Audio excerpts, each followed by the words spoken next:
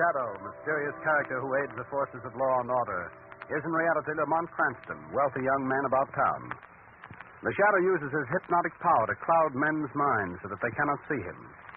Cranston's friend and companion, the lovely Margo Lane, is the only person who knows to whom the unseen voice of the Shadow belongs.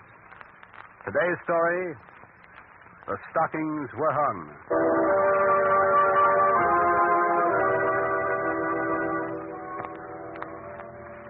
This is a story of Christmas time in a great city. Tonight, with Margo Lane and Lamont Cranston, we look in on the lives of the Grover family. Get out of here. Get out. You'll not get a cent to pay from me, Mr. Grover. Simon Jordan, you know my wife's dead and I have 2 children. And it's Christmas. I've got to. Get out before I...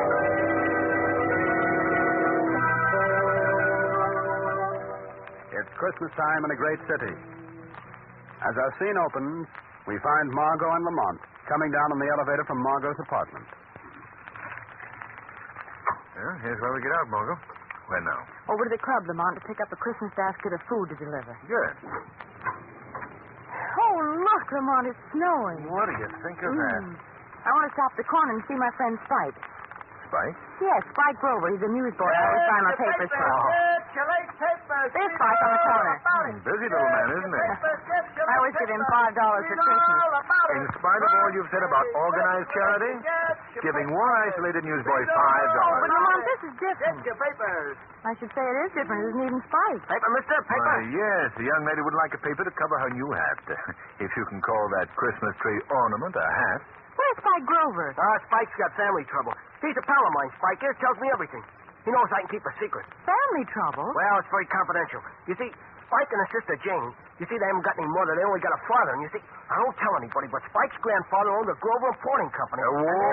Wait a minute. You're way ahead of me. Now, look. Spike's grandfather owned the Grover Importing business, and Spike's name is Grover. So Spike and his father should own the Grover Importing business.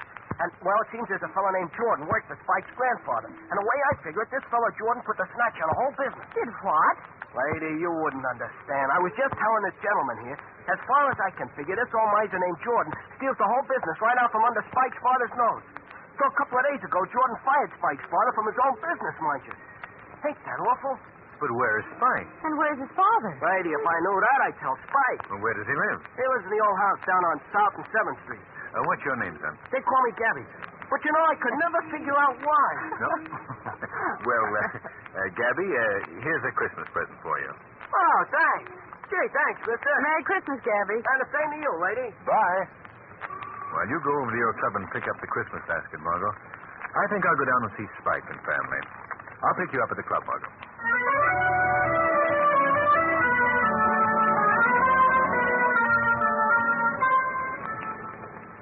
A cab? You want a cab, mister? You want a cab? Yes.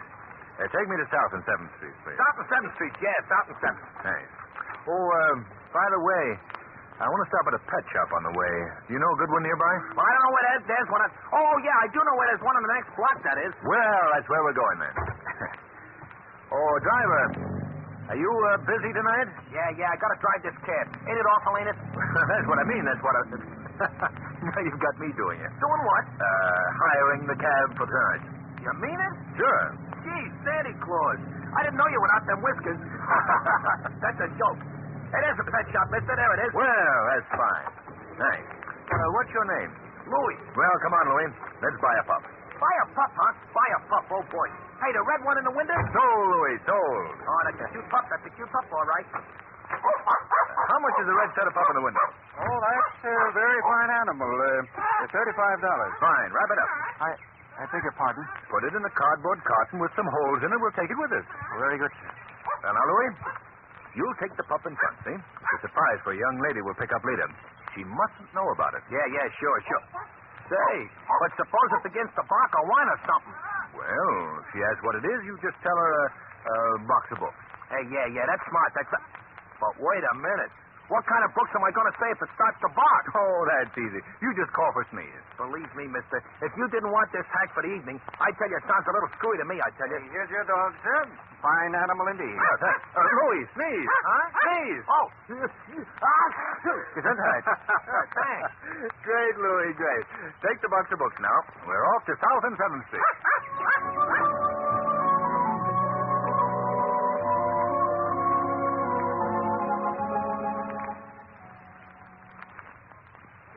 be very mad if I didn't make these cookies just perfect for Daddy. Let me see. Here it is. Mother's recipe for Christmas cookies. 1 1/4 cups of flour. I've got that. 1 1/2 teaspoons vanilla. Maybe nobody'd notice if there's no vanilla in them. 1/3 cup of sugar. 1 egg. And 1/2 cup of butter. 1/2 cup of butter? I haven't even got half a cup of butter. Oh, I wanted so much to surprise Daddy. Well, that's no way to feel on Christmas Eve.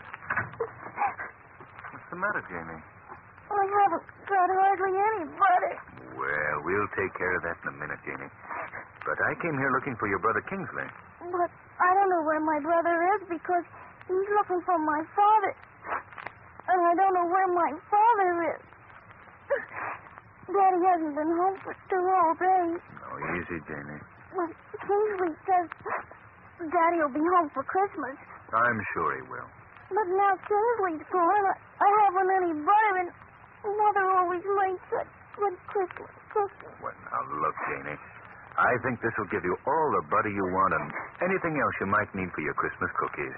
Oh, it's $5. You can't expect me to find your father and Kingsley if you don't have Christmas cookies ready for them when they come home. Will you really bring them home? I'll try, Jamie. I'll try.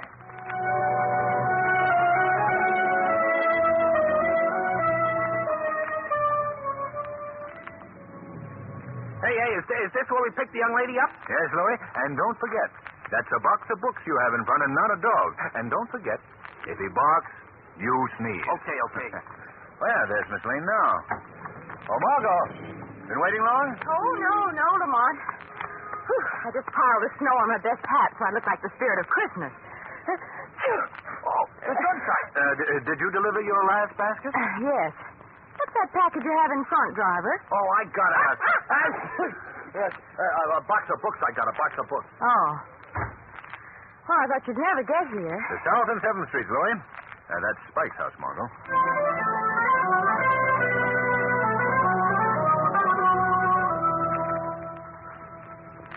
You wait here, Louie. Yeah, sure, boss. Sure.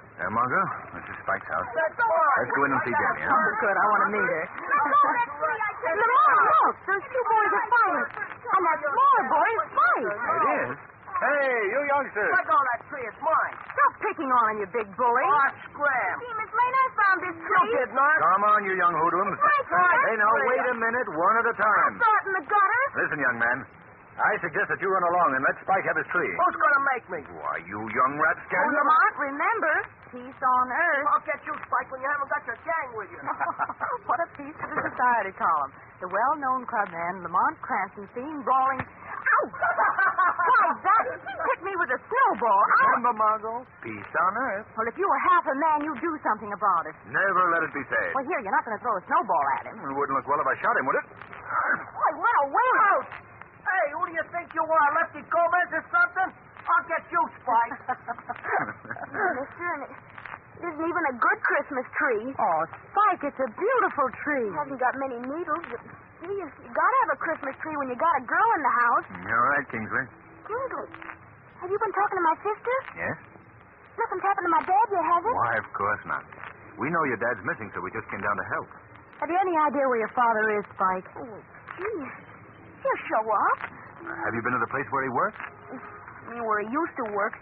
That old skinflint Mr. Jordan won't let him work there anymore. I see. Have you asked the police for help? Well, that's just the trouble, Mr. Cranston. I can't. Why not, Spike? Oh, it's kind of private. Well, here, you must tell us or we won't be able to help you. Oh, well, all right. See, I went there yesterday, and Mr. Jordan said he hadn't seen Dad, and when he did, he was going to have him thrown in jail. What? Yeah. Mr. Jordan said my dad did something to the books or something, and that he was a thief. My dad wouldn't do anything like that. I'm sure he wouldn't, Spike. Bet he wouldn't, especially because that business really belongs to him, and it's supposed to belong to me someday when I get big. If anybody's a thief, it's that old skinflint Mr. Jordan. Now, look, Spike. The first thing we've got to do is to find your father. Yeah. The best thing to do is to get the police to help us. Oh, but maybe they'll arrest him. But you and I both know that your dad didn't do anything wrong. Yeah, that's right. Maybe they can find him, huh? Maybe they can find him. Sure they can. You tell me what he looks like. Then you and Miss Lane go in the house, and I'll go to police headquarters.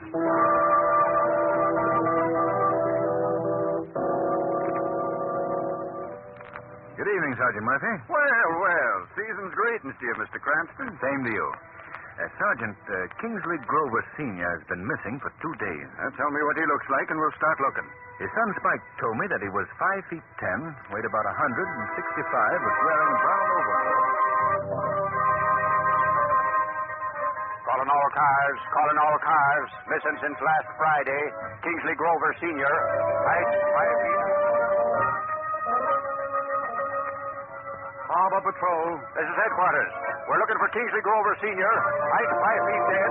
Wait.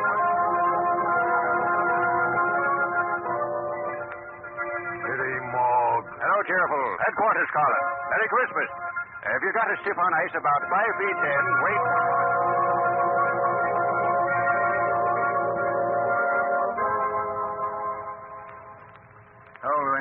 Hello, Mr. Cranston. Did you find out anything about Spike's old man at police headquarters? No, not yet. Miss Lane's still in the house? Yeah, she's there with Spike and his sister. Say, the dog's all right. I didn't have to sneeze or nothing. He was so quiet I thought he was froze or something. So put my hand inside the box. You know what happened? No. He bit my finger. He's a card, all right. He's a card. Keep up the good work, Louie. I'm going in the house. Okay, boss, okay. Hello, everybody. Oh, Mom, come around here. Lovely gentlemen. You were gone a long time, Mr. Cranston. The police find him? They'll get him soon, Spike. Don't be impatient now. No, I won't be impatient. Say, would it be bad if you and Miss Lane went into the other room for a minute? I want to talk to my sister. Do you mind? No, of course not, Spike. Come on with me, Lamont. It'll only be a second. Take your time, Spike. Look at Jamie. We'll find him in time for Christmas.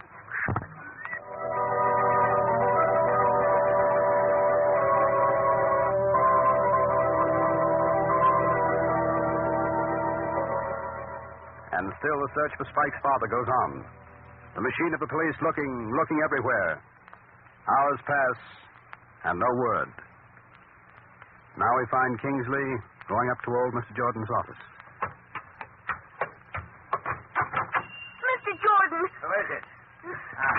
Oh, it's you, is it? Get out of here. Please tell me where my father is. I don't know where that thieving father of yours is. If I did... He's not a thief. If anybody's a thief, you are. You shut your lying, dirty mouth. You stole my father's business. He should be here, not you. I'll thrash you within an inch of your life, you little gutter snipe. Take that. Please don't hit me with that cane again, please. You don't like that, eh? Please. And that. Please stop it. Come on, get out. Get out.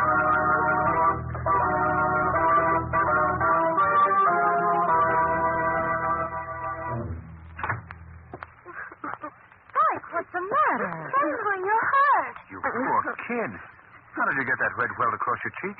Mr. Jordan hit me with his cane. Oh, you poor child. Come here, I'll wash it out. Now we have to plan what we're going to do. Have you any suggestions, Spike? Only one, Mr. Cranston. What's that? Well, it sounds kind of silly, maybe even to try it, but you see, Dad and me, I mean Dad and I, well, we always used to walk up the avenue on Christmas Eve. Oh, it stings a little, doesn't it? It's all right. Well, anyway, we'd look in the store windows and we'd see what we'd buy for ourselves and Jamie and Mother when she was alive. If we had all the money we wanted, I thought I'd walk up the avenue tonight and... Well, I guess it sounds kind of silly, but I would like to. That's a wonderful idea, Kingsley. And Margo. Yes, Lamont. Why don't you go along and take a pencil and paper and write down all the things Spike would like for himself and his sister? We never did that. No? Well, just think what fun you'd have. Talking it over with Jamie afterwards if you had a list. Gee, that's right. Let's go. Wait, you know, we might even run into Dad. Well, sure you might. Aren't you coming with us, Mr. Cranston? Well, yes, of course. I'll join you on the avenue, but first I want to get to the police station again and check up. Oh, Jamie. Yes, Kingsley? You better stay here and watch those cookies don't burn again. All right. I'll be with you in a little while.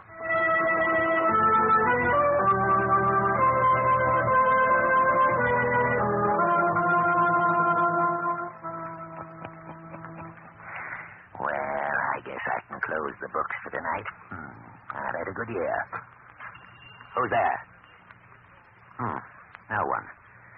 I guess I'll give myself a Christmas present of a new latch for the door. That Grover brat must have left it open. He's too smart, that boy. You don't have to worry about any Grovers ever again, Simon Jordan. Simon Jordan. That's going to look fine in new gilt letters on the door instead of Grover's Important Company. You're pretty slick, Simon Jordan. These books are fixed so cleverly that even the Supreme Court couldn't tell that Simon Jordan didn't own this company. Hey, what was that? Who said that? No one said anything, Simon Jordan. I was just enjoying your joke with you. Where are you? I can hear your voice. Of course you can hear my voice, Simon Jordan. But you can't see me. I'm in the shadows. The shadows of your mind. Go away. Go away from me. I thought you might be lonely. No, I'm not. Go on, go away. I came to ask you about the Grovers. Hey? What do you know about the Grovers? Enough, Simon Jordan. Enough to know that your altered books would not fool the Supreme Court. Hey? You're not a spirit, are you? In a sense, yes. I try to represent the spirit of honesty and justice. And when Simon Jordan beats a child with his cane, steals from the father of that child like a low, sneaking thief, then I must talk to Simon Jordan. I'm not a thief. No. I should not disgrace thieves by calling you one of them. Hey? You're a man too mean to be a thief, Jordan. Yeah.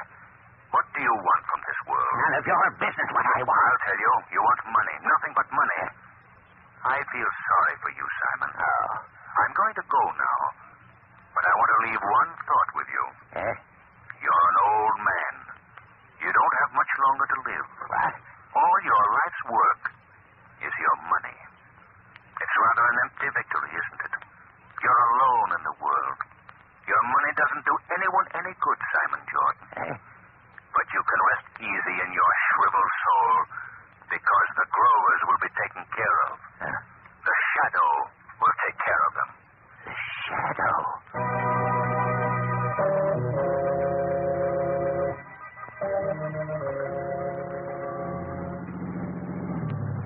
There they are, Louis. Stop here. Margo, Spike. Oh, hello there, Lamont. Oh, I thought I'd never pick you up. We're beginning to worry, too. How are things down at the police station? Well, not much news yet, Spike. But they've got a couple of leads that might amount to something. That's good. Are you pretty near the end of your Christmas Eve walk, Spike? We've got one more stop. Pop and me always stopped in here at the cathedral, just to get out in the cold for a minute. You don't have to be afraid. They'll let you in. If you take it, they will, Spike. Up these steps. Lamont, I didn't know there were as many windows in town. I'm dead. I've got a list of presents as long as... Oh, your arm. Don't sweat, Miss Lane. I hope you've got a preferred list. Oh, I have. Here, in here. Boy, this door is heavy. We can stand back here and listen. All right, Spike. Look, Lamont, that poor man over in the corner. Yes. Mr. Cranston. It's my dad. What? It's my dad. Daddy. Dad, speak to me. Speak to me. You won't speak to me. Mr. Grover. Mr. Grover, this is your son. Don't you know him? Dad. I can't remember. Margo, this man has been hurt. Let's get him outside, Lamont. Do you remember your name, sir? Gee, there's something wrong with him. My name? You must try to remember. Truck. Skidding. Hit me. Oh. Why did you come to the cathedral tonight? It's Christmas Eve. Always come here. Who is we? I can't remember.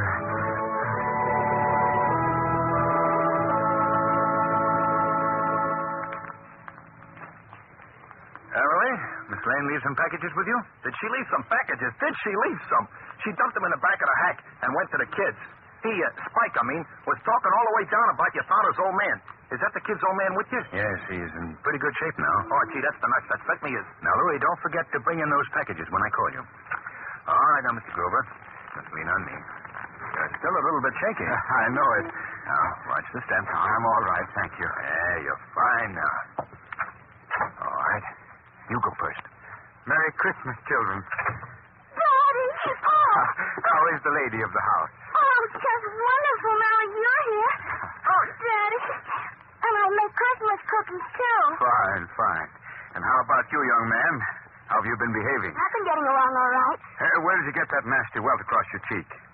You haven't been in a fight, have you, son? So I'll go. Oh, no, sir. It was only an accident. Mr. Jordan, what are you doing here? I came to speak on a matter of business. I don't believe this is the occasion for a business discussion. Oh, I think it is, Mr. Grover. In going over the books tonight, I found that a great and terrible mistake has been made. Huh? The Grover Importing Company has been making more money than I thought, and over half of it is rightfully yours as partner in the company. Partner? Yes, part owner.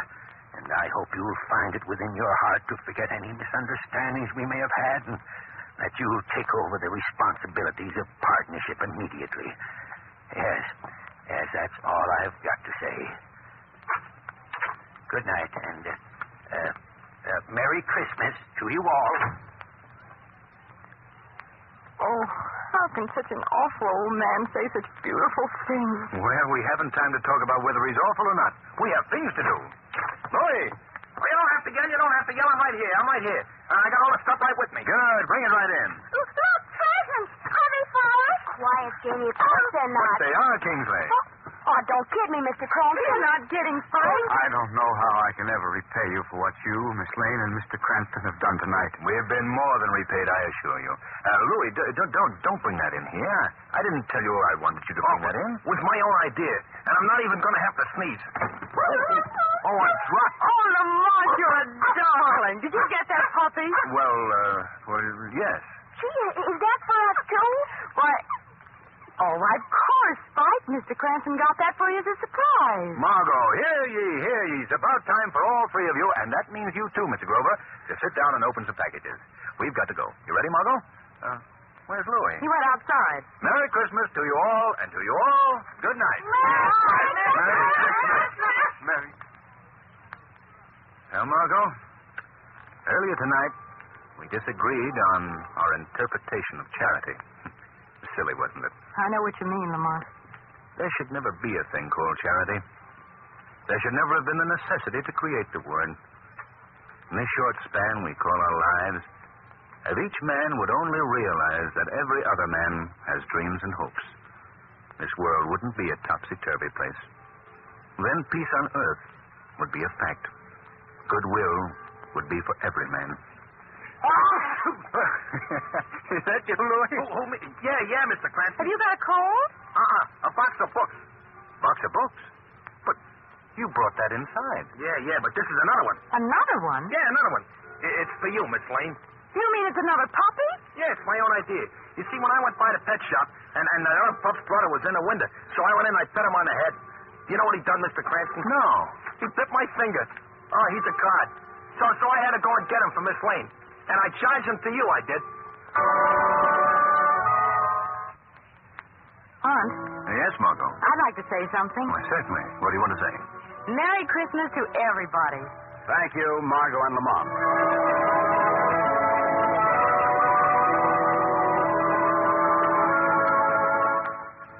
Today's program is based on a story copyrighted by the Shadow magazine. The characters, names, places, and plot are fictitious. Any similarity to persons living or dead is purely coincidental. The Shadow magazine is on sale at your local newsstand.